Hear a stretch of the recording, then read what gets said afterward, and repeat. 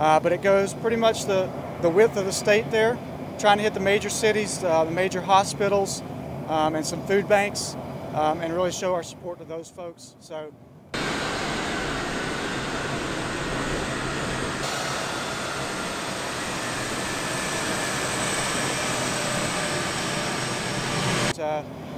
You know, normally we're cruising at high altitudes if we're going long distances, right? Like an airline would, so 30,000 feet up.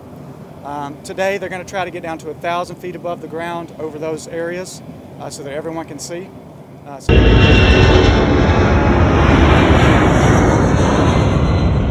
You know, we do almost 1,000 flyovers every year for patriotic events, holidays, sporting events.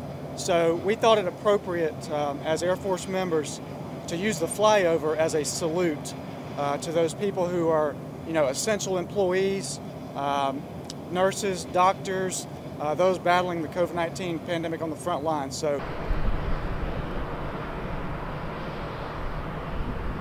hopefully it brings them a little bit of a sense of pride.